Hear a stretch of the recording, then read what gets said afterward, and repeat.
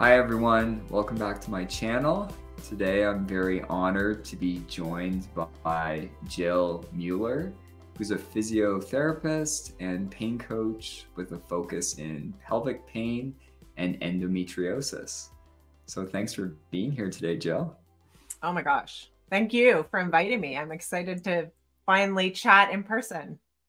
Yes, and we've talked back and forth lots, probably over, it has to be well over a year at this point. I think so. Yeah.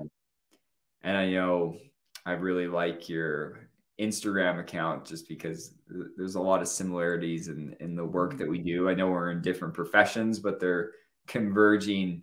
I know. I love that. Yeah. So, I'm really excited today to talk about kind of the areas that you focus on.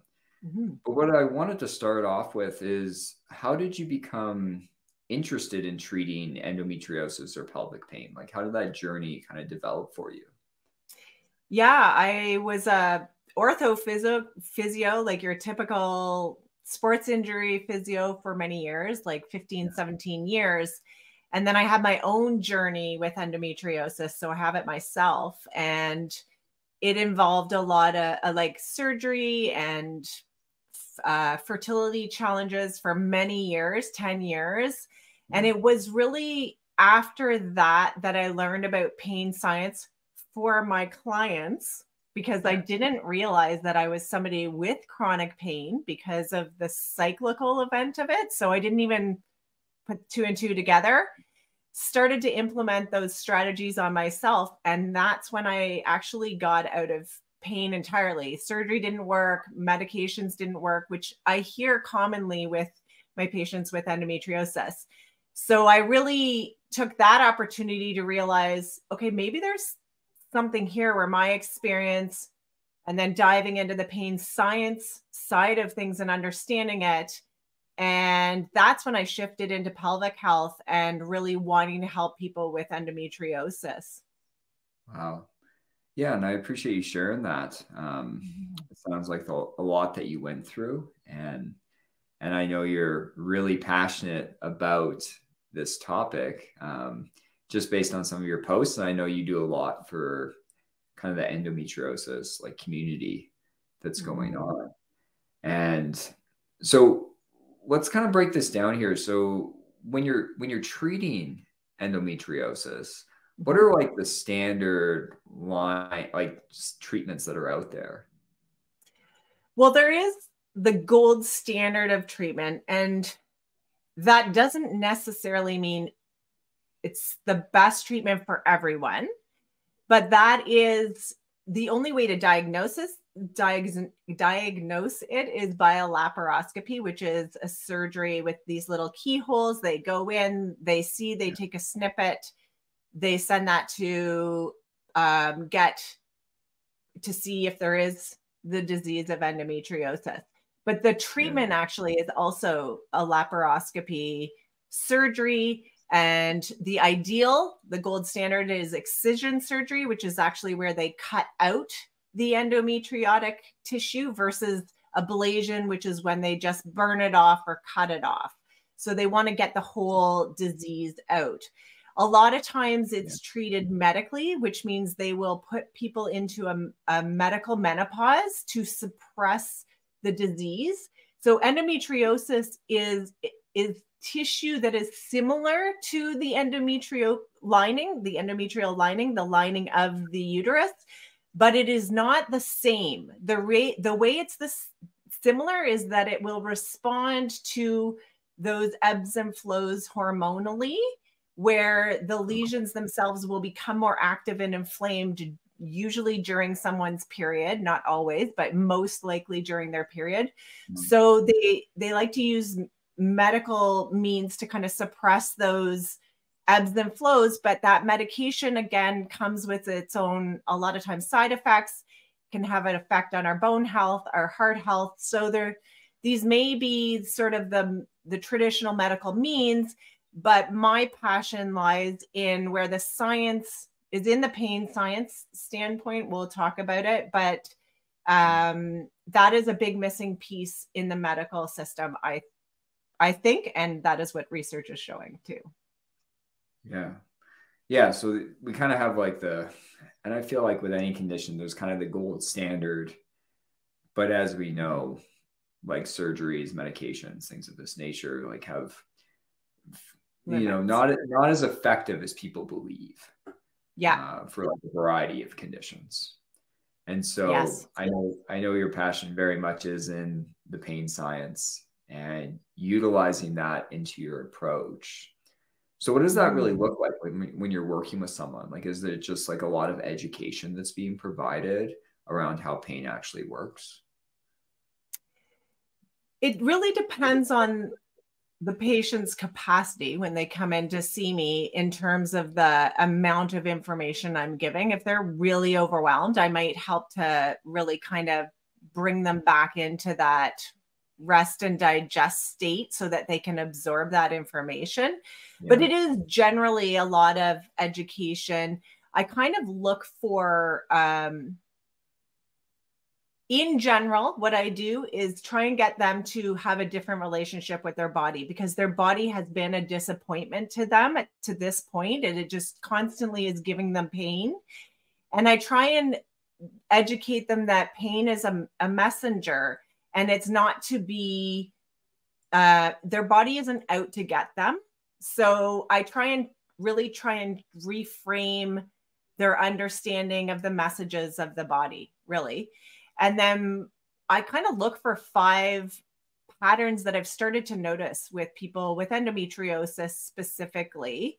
And that goes into fascial mobility. So I am sort of taking a whole person approach, which is what's missing in the medical system.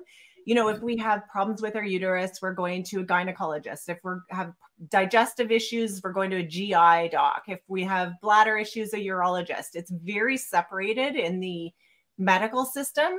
And we might have overlapping symptoms when we have endometriosis most of the time. So I think pelvic physio and physiotherapists and your occupation as well, we can take a whole person approach. We can look at how is this affecting you as a whole person.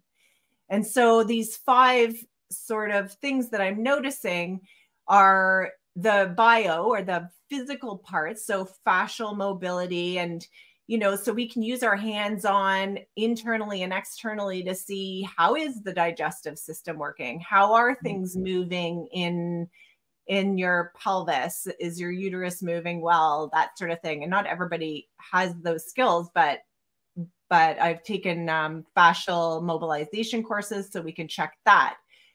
The second thing I look for is a conditioned response. So is their period routine in and of itself causing pain, which is like a Pavlovian response. So, like Pavlov taught his dog, like would feed the dog and ring a bell every time. And eventually the dog started to salivate when it heard the bell.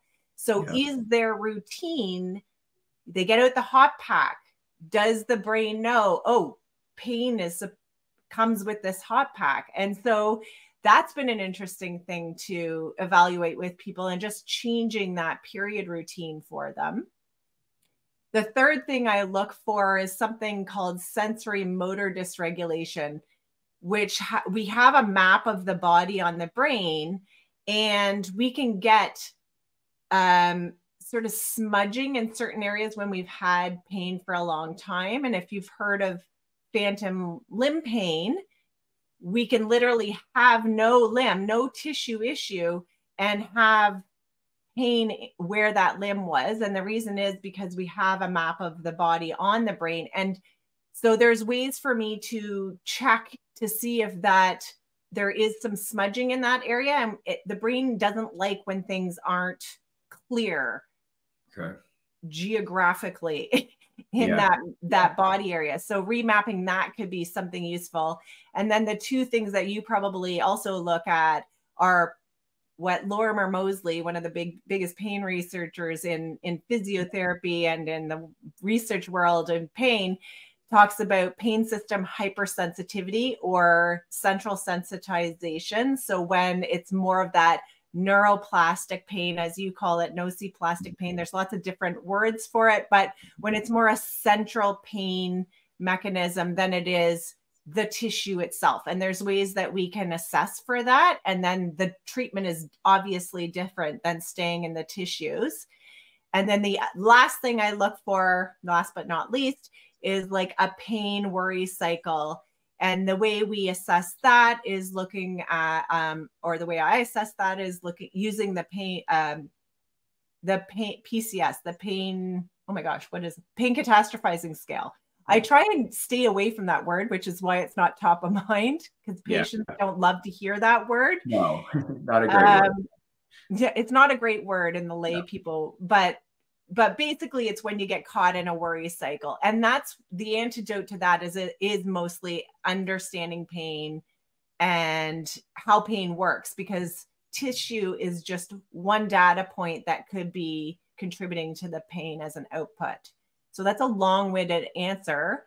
No, but I like it. It was very thorough in the areas you're kind of looking at. When you're treating someone, and I know this is why we've communicated back and forth, because there's crossover between our professions and what we're doing when we're treating someone, whether it be pelvic pain or chronic pain in general. You're right. I think a big thing that it's hard to wrap your head around is those condition responses, as you mentioned. Yeah. It's hard for people to separate those out. And we don't need to separate them. Like, there's going to be overlap. Yes. I say to the person, it's just like, where are we going to get the biggest bang for our buck? Or what is within your capacity to address right now? Because if I'm looking at all those 5 things and only 3 are relevant to them, then I'm like, let's not even look at these 2. But of these 3, which one's within your capacity right now? Yeah. Right? Yeah.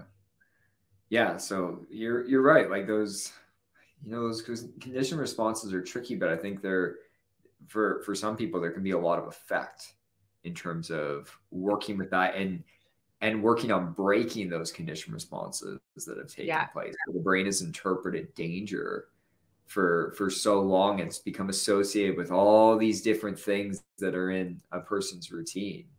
And that's what the brain's job is all about, is like, hey, this happened in the past. I'm going to help you this time. Right. But then it can work against us. It's like, it's trying to make associations all the time. And it's when those associations in and of themselves become a routine that maybe it's not helpful. So it's just a matter of seeing, is this helpful, not helpful? And then you can have fun with it. Yeah. Yeah. You can kind of experiment with it. Which that's always the wording. I don't know what wording you use, but that's the wording I always give people, is like we're playing around with it. We're experimenting with it to see what the effect's going to be by mixing it up over time. Yeah. Yeah.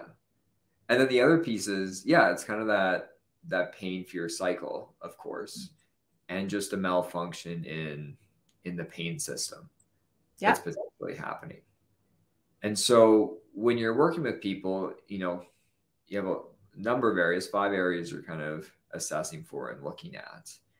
But what do you find in terms of effects for people when they've tried medication, they've tried surgery, and now they're coming to some degree, and not fully, but partly, a mind-body approach to treating the pain as more of like a brain and nervous system issue potentially? Right? Yeah. Like what's the effectiveness you've kind of found for people with endometriosis in starting to treat the pain in that way? Well, the interesting thing is there's actually even research in the endometriosis population, which is so cool. Yeah. It's been done. So I'll shout out to Natasha Orr and Paul Young. So Natasha Orr is a researcher, and Paul Young is a gynecologist with a focus in endometriosis, and he's also an associate professor, both of them out in BC at BC Women's Health or BC Women's Hospital.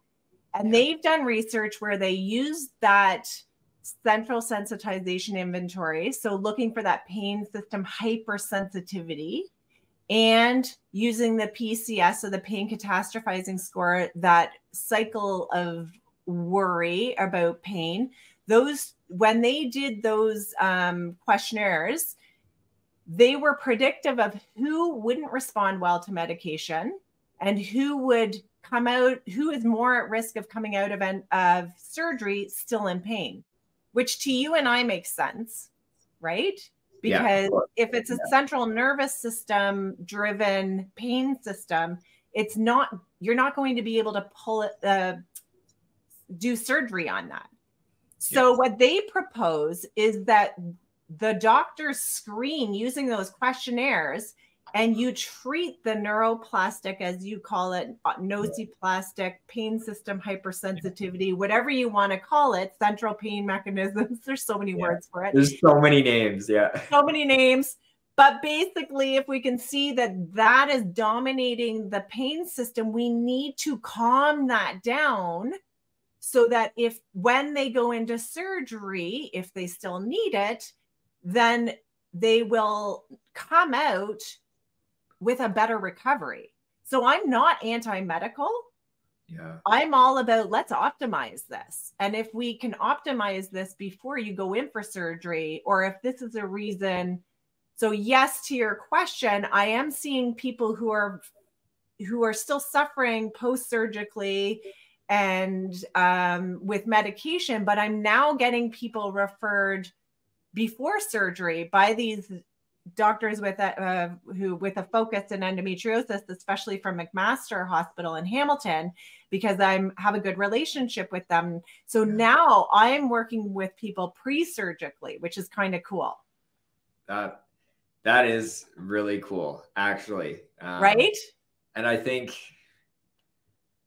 hope the listeners understand like how big of a deal that is. Huge.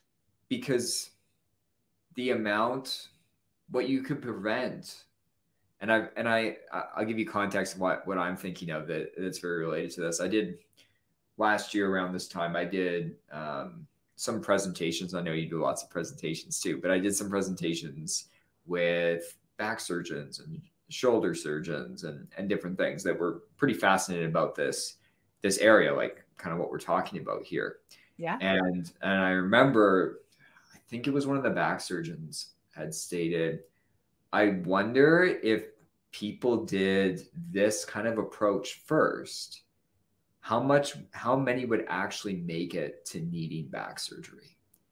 I mean, you and I know that answer based on statistics. We do. Like, back surgery, and you know your area much better, but it's fairly similar across the board. Like back surgery, it can be really good at improving function. We know that, but it's not really good at reducing pain. And in extreme examples, of course, it can be. Like there are cases of that.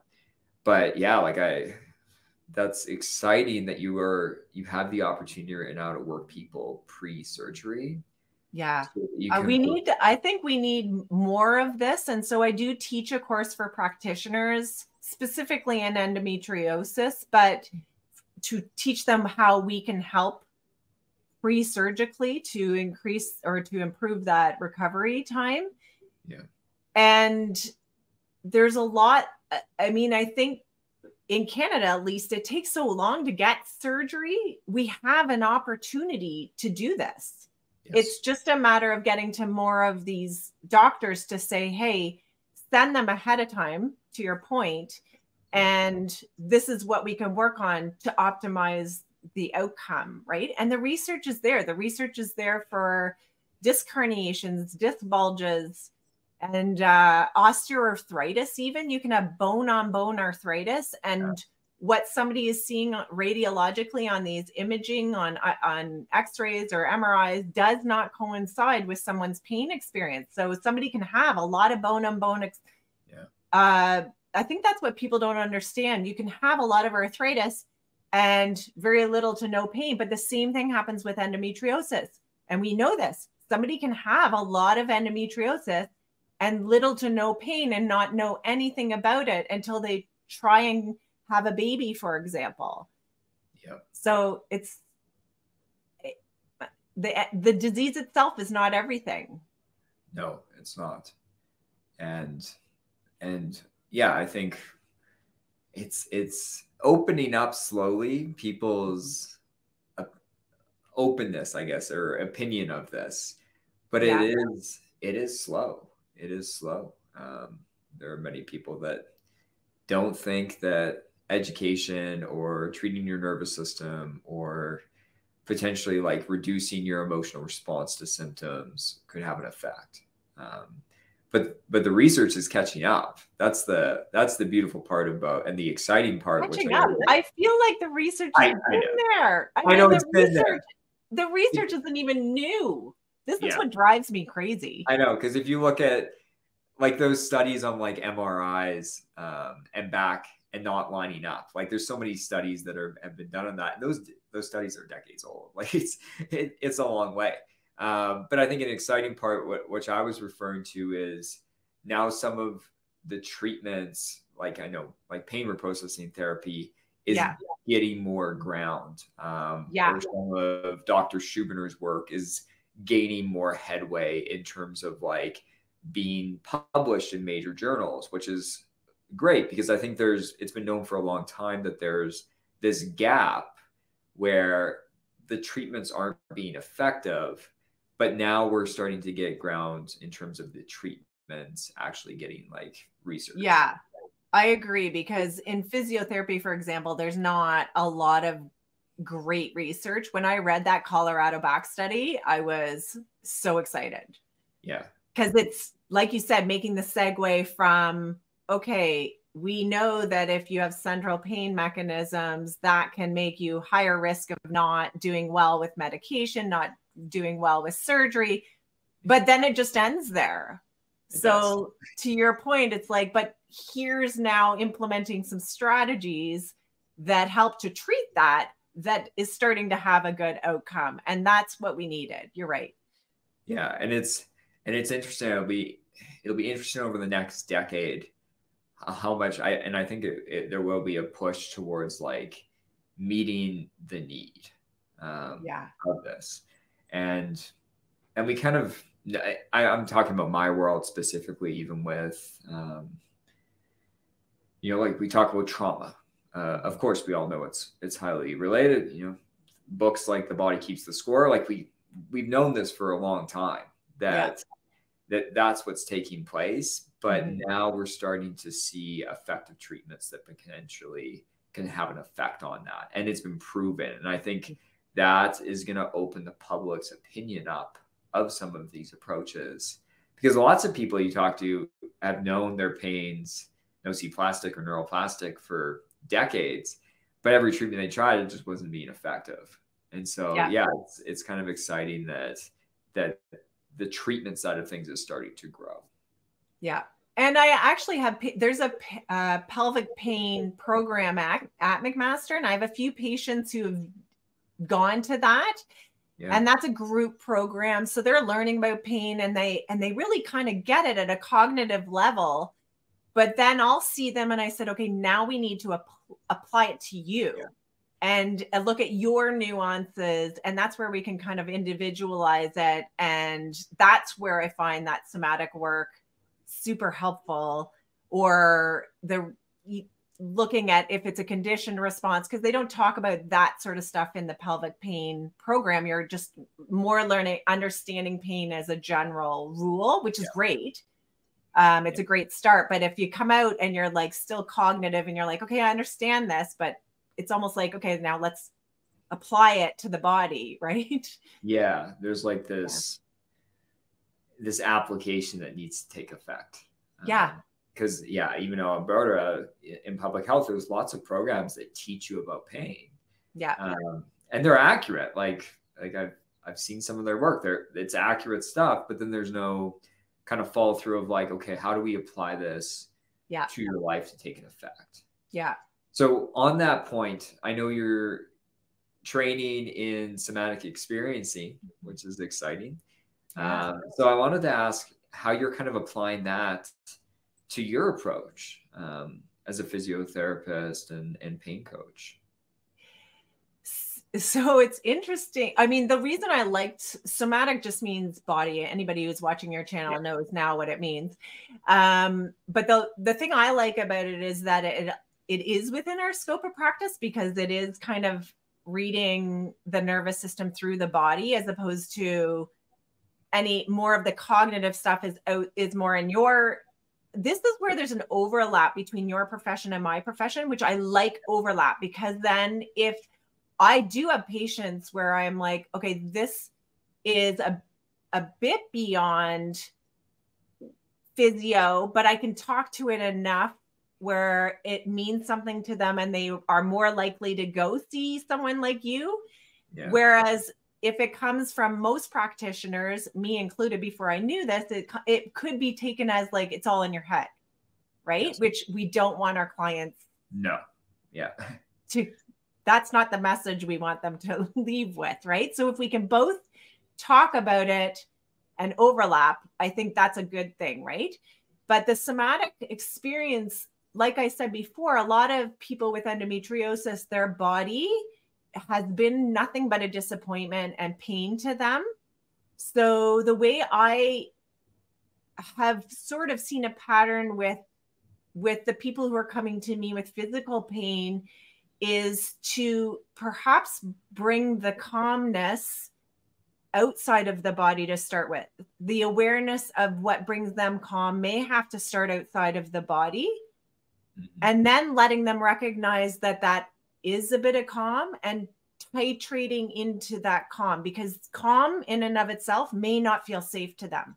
Exactly. Yeah. It's been a long time, maybe never. Yeah. And then once their nervous system gets more familiar with that rest and digest state, then I might create, like, maybe we do a little bit of bodies, bringing it into the body, but maybe even externally, where they're like putting something soft and their hand means nothing to them, for example, whereas their belly does. So it's like, oh, this is soft, or something else is hard, or a balloon is kind of sticky. Like, so then they're aware of sensation, but it's not in. And then we kind of titrate into aware. Like, it can happen in different ways, but I think the main difference of the population coming to see me is that it's body pain, and being in the body is a threat.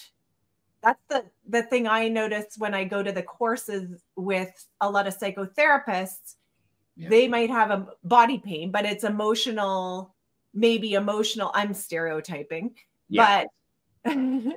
But I find that an interesting thing, that the body, we can't come straight into the body a lot of times. You're right. Yeah. And I think it takes time. Like, for some people, it can be relatively quick. Of course, we've both seen that, but a lot of times, like, it is like we need to develop this different relationship with our body. Mm-hmm. And sometimes that's, as you said, like connecting with outside senses at first, right? Like things outside the body, learning to attend and seeing what happens. Yeah. But I think it's hard when people, and I think especially with people with trauma, when you tie that in, the body's already seen as a threat because there's pain somewhere, right? Yeah. So it's like we're fighting against it. We're avoiding everything we can to live up, neck up, to not be in the body.